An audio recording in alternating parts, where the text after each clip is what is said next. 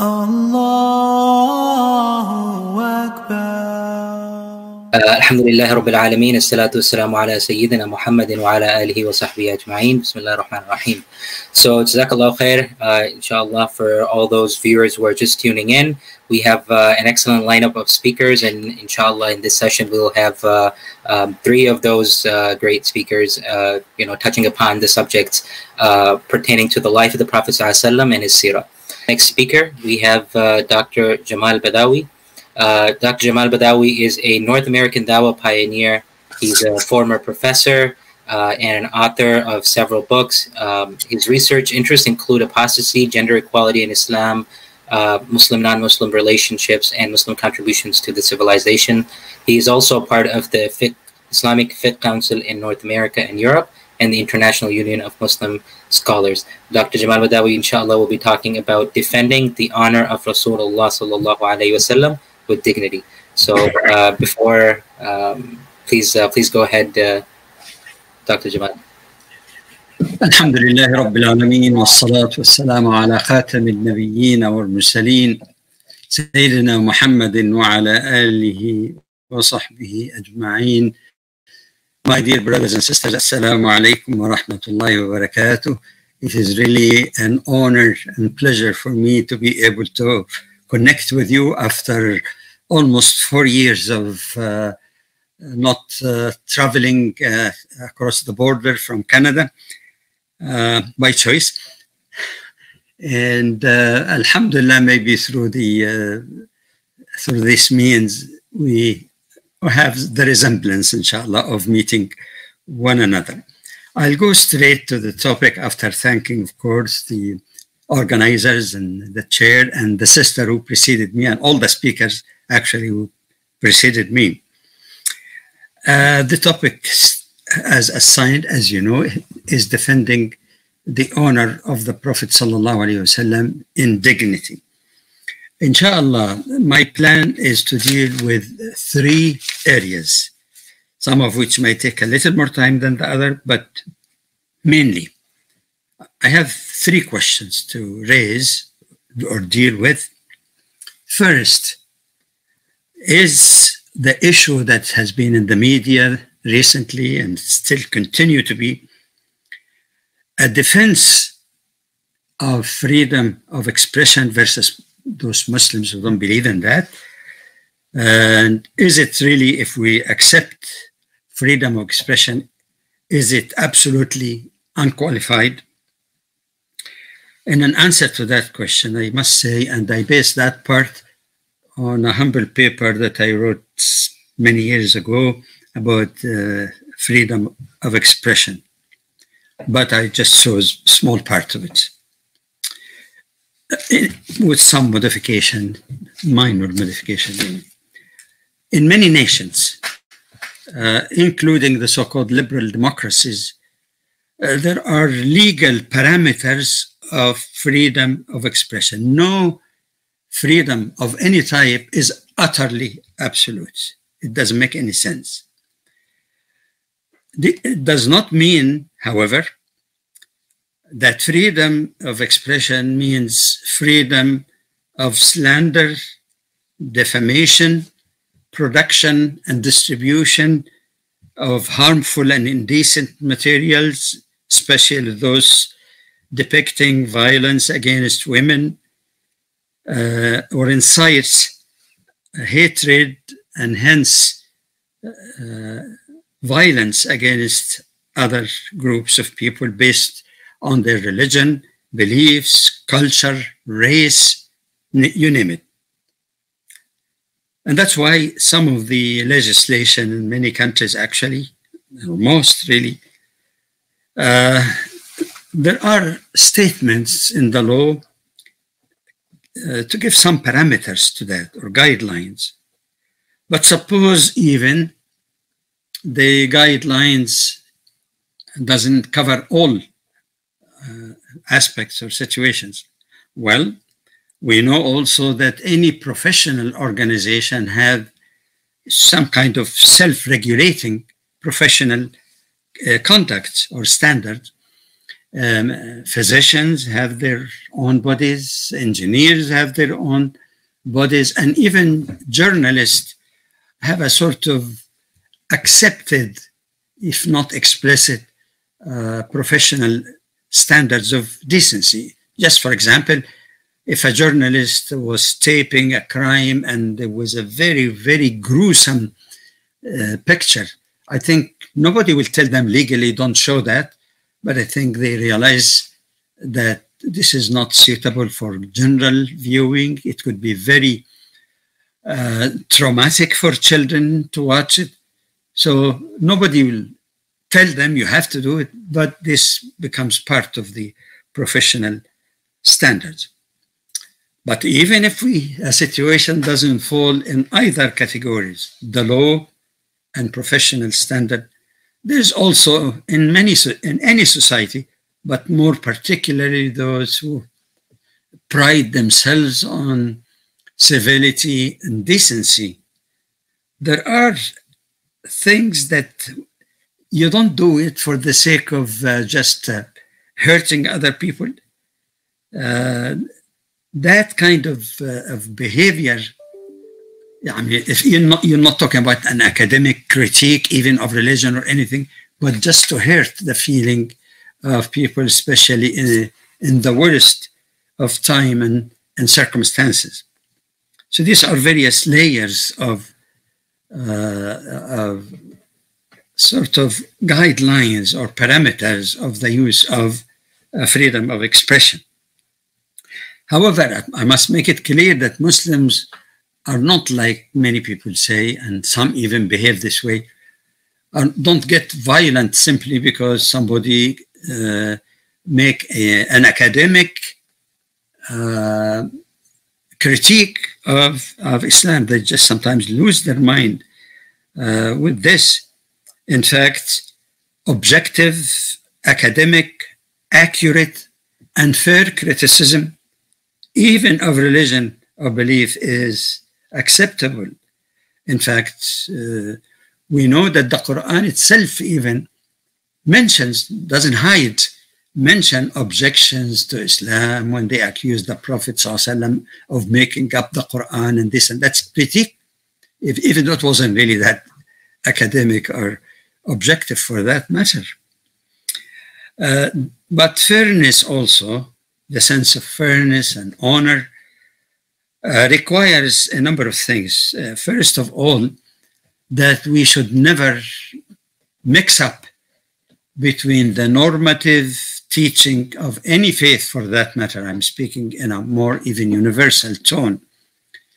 The normative teaching properly understood, because there is sometimes an attitude of somebody is pushed or loves to do something or might commit violation, even murder, and he's just try to refer to anything in the Quran that he or she doesn't understand it, what it means, doesn't understand the proper methodology of interpretation, doesn't understand not only the textual context, but even the historical context, and make sweeping generalizations.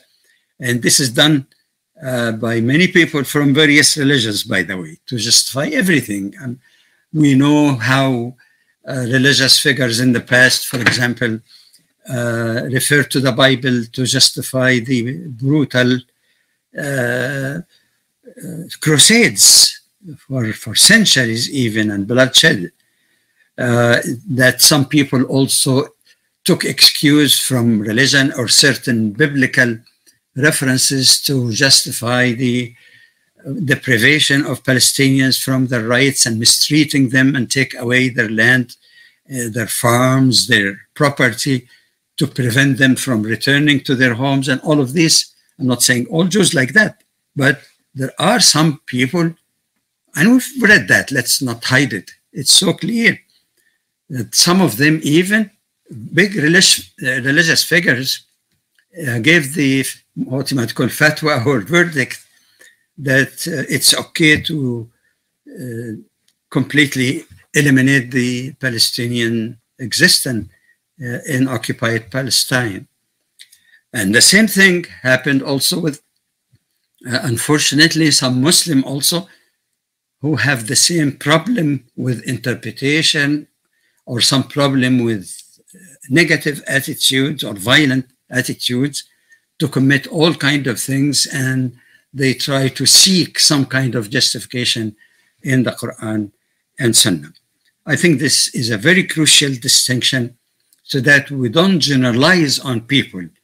If somebody is violent, is violating the Quran, no matter what he or she claims, then we don't say, oh, these are the Muslims. All Muslims should pay for that. Imagine 1.5 to 2 billion Muslims all over the world must pay for any violent action committed by a single Muslim. That happens in all places. But the double standard is when somebody commit an act of terror, they say, they seldom, by the way, call it act of terror. Recently, they started using that. They call an act of violence, an act of murder, an act of this and that.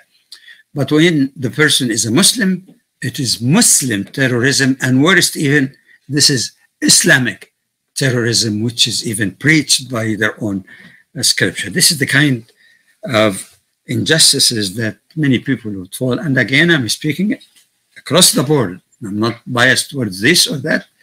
If a Muslim commit that, he's wrong. If a Jew committed that, he's wrong. If a Christian committed, and I'm sure many of my Christian friends from Jewish and Christian religions have been involved for too long in dialogues. Many of them who are sensible and fair, they fully agree in this. So we don't mix between teaching, normative, properly interpreted and understood, and the actions of some individuals, in some cases even total deviation in the name of the faith, falsely. So I have no problem with the fair discourse on those issues. We must say, in that respect also, there is a difference between critique and obscenity, really. It's not freedom of obscenity. Decent people in civilized society do not entertain themselves or their readers or audience or viewers through mocking at fellow citizens of other religions and cultures, in some cases even outright insults to the most sacred symbols of any religion for that matter, with no valid cause really, except no redeeming value in that critique except to hurt others and also to tear down the fabric of society and endanger the coexistence and social peace in any society for that matter. But then I'd just like to mention a couple of things about the difficulty sometimes or things that are overlooked when we talk about applications of freedom of expression. One, when double standards are applied, when some people do not dare launch a remotely even derogatory or insightful and insulting, hateful attack against a particular segment in society because of their, especially if they're more powerful, when the attackers are more powerful in terms of political power and otherwise, they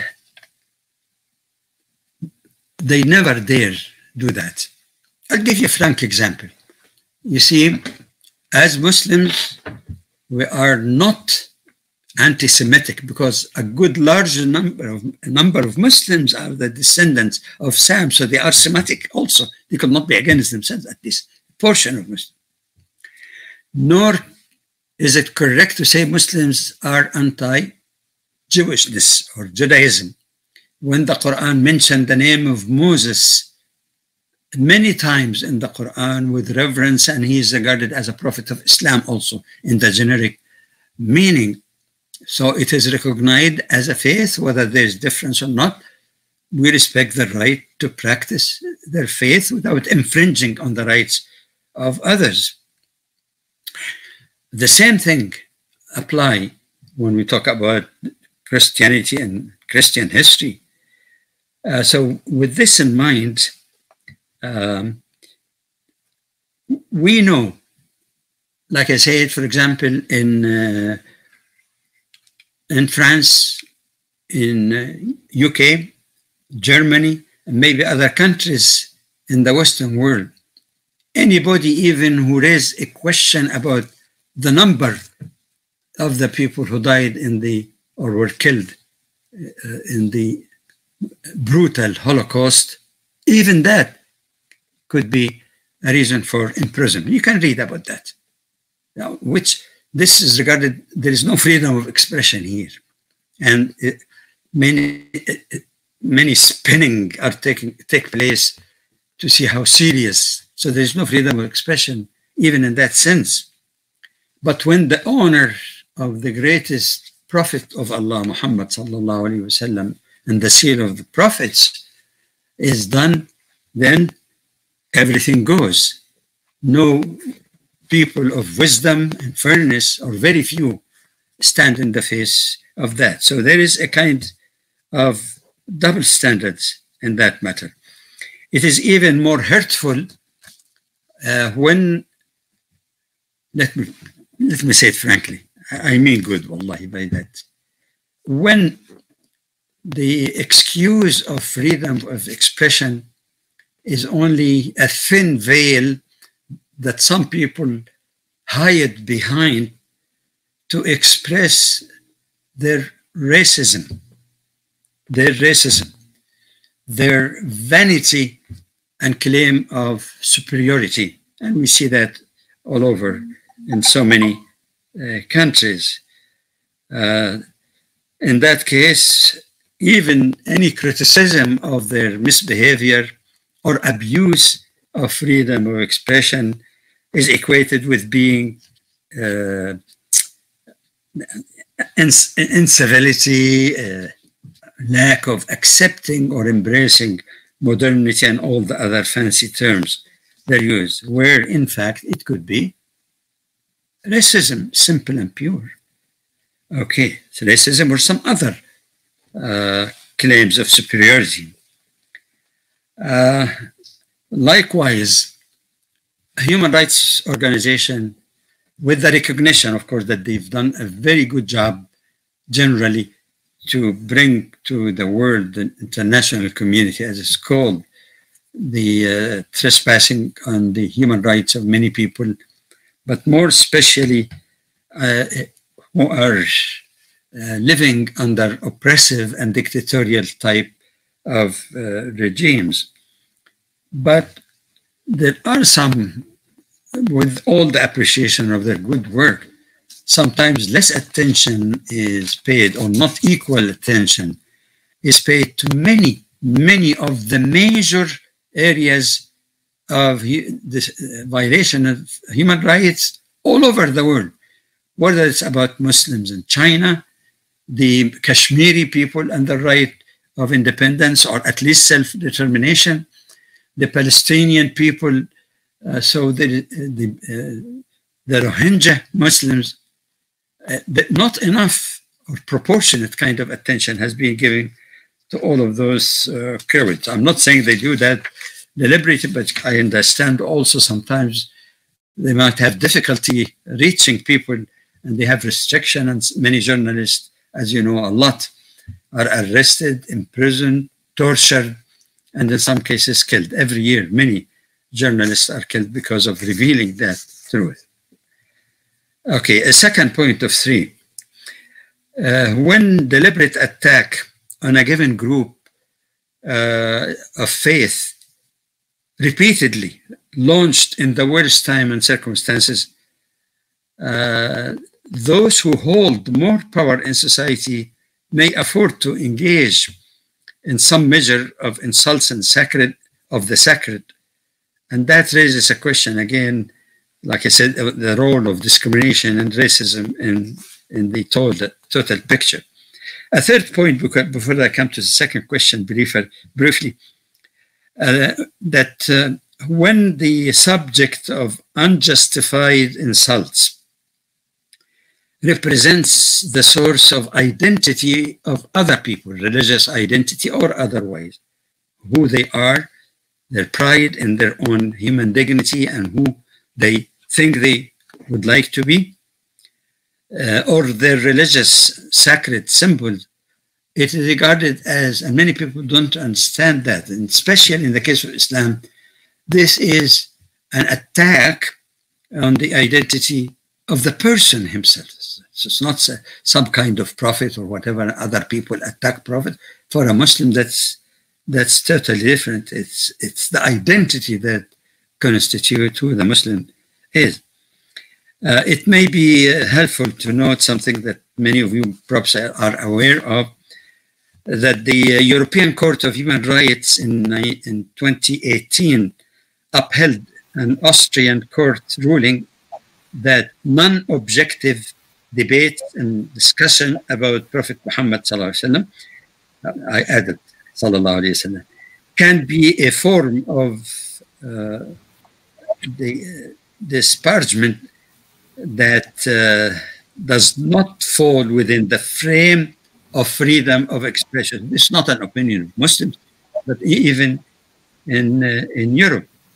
Actually, the Austrian court described disparaging remarks about the Prophet ﷺ, it means, as something that is really outside of the realm of freedom of expression, and actually it provokes, they say, prejudice against Muslims and risk religious peace, which is an objective also.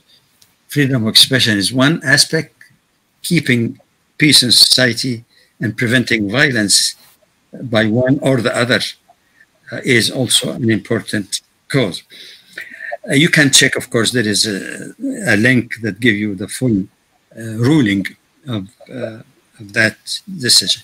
A second question, and I'll be very brief on that because of time, are the attacks on Prophet Muhammad sallallahu alaihi wasallam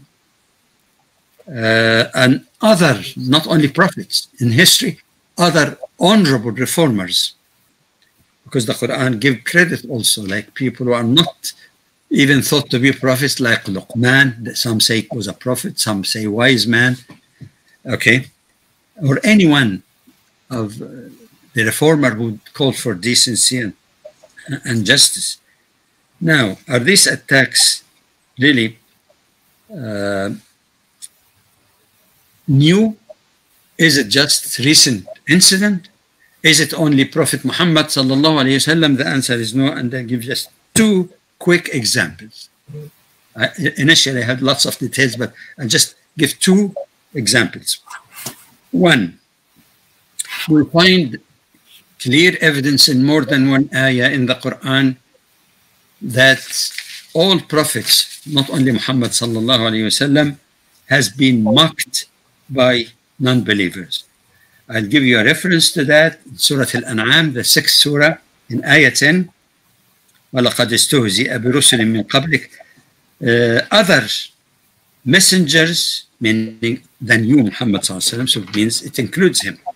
Other messengers had already been ridiculed before you, O Prophet, but those who mocked them were overtaken by what they use to ridicule.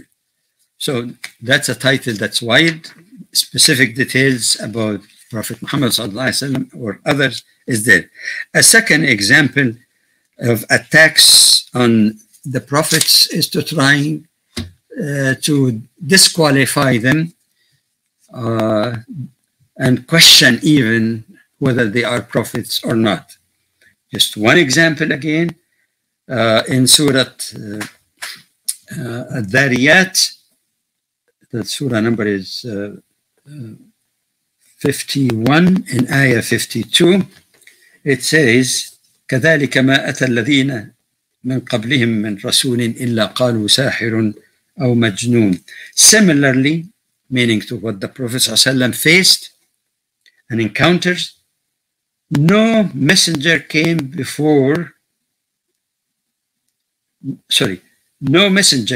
to those before them without being told, oh, a magician or a madman. That again is a broader coverage of several ayat and hadith that shows that it is the good people sometimes that are criticized harshly, wrongly, and sometimes people even may not belie them, but because of other personal or tribal motives or jealousy or whatever, they always refuse. So it's not only conviction, there may be some which they are entitled, if they're not convinced, fine, there's no compulsion, but to raise all kind of doubts. And the third part is only just a brief review of what can we do. You mean we stand just and watch there and they say, peace be with you and all of that? Now, except for the case where violence is committed against Muslims. I'm not talking about violence saying bad word or whatever. Violence that requires legitimate self-defense within a particular legal, just authorities, not individuals taking the law in their hands and saying, no, I interpret this word or that word as a capital crime. When you look at the Quran in general, you find there are three things that we are told, or told to do or not to do for that matter. When somebody infringes and make unjustified negative remarks about the greatest prophet of Allah and the greatest human being who walked on this earth. We feel the same for all prophets, but more especially for the Muslim, speaking from that perspective. A Muslim cannot counter the attack of others by cursing their prophets. Religiously speaking, somebody attack Muslims, you don't say a Muslim can retaliate by attacking Jesus or Moses. This is totally out, as the Quran teaches respect and adoration and belief in all of the prophets of Allah subhanahu wa ta'ala. So he's restricted, he can't do that. It's not even an option for the Muslim. But even in the case of people who are not Muslims or not Ahlul Kitab, people of the book, even those who worship idols, we find a reference to that also in the Quran. وَلَا تَسُبُّوا الَّذِينَ يَدْعُونَ مِن دُونِ اللَّهِ فَيَسُبُّوا اللَّهَ عَدْوًا بِغَيْرِ عِلْمٍ. Don't revile or curse, meaning the gods, whatever, الَّذِينَ يَدْعُونَ مِن دُونِ, those who have like gods besides Allah or instead of Allah, because if you do, they may retaliate by saying the same thing about Allah subhanahu wa ta'ala. So this is something that a Muslim should not use as a response. Dr. Badawi, inshallah, if we can, briefly wrap up and Jazakallah khair. Okay, in 1 minute? Yes. Okay, right. But we find also in the Quran, depending on the situation, in many cases, the Quran واصبر. In the Madani, Makki Quran, واصبر على ما يقولون واهجرهم هجرا جميلا. The Prophet ﷺ is told in Surah Muzammil, be patient with what they say and have an honorable avoidance of them. The Quran also, وَإِذَا خَاطَبَهُمُ الْجَاهِلُونَ قَالُوا سَلَامًا. One of the description of Ibadur Rahman, the real servant of Allah, when the foolish address them, meaning revile them, they say peace. And finally, in a practical sense, there are positive things that we do, but peacefully. One is to mobilize people as individuals, the populace, governments, especially when when the governments are not doing their job or doing the opposite. There are the people themselves should mobilize. The scholar should mobilize, and unfortunately, those who say the word of truth are either underground shuhada, and Allah may be martyrs with Allah, or being tortured in the prisons of tyrants and so on. But we do, not every government is like that, and there are degrees. So we appeal to governments, to all organizations like human rights organization. And I would add quite sincerely also, with many decent non-Muslims, whether they are Christian, Jews, and others, if the cause is commonly accepted by this group, so that we stand together as Muslims and friends of Muslims also in the face of this destructive attitude under the disguise of freedom of expression. Jazakumullahu khairan. Assalamu alaikum wa rahmatullahi wa barakatuh. Jazakallah khair, Dr. Badawi. This was a very, in the context of the times of today that we're living in, very, very relevant discussion. Jazakallah. Allah make us from those that the Prophet ﷺ intervenes for. Jazakallah khair, everyone, all the speakers.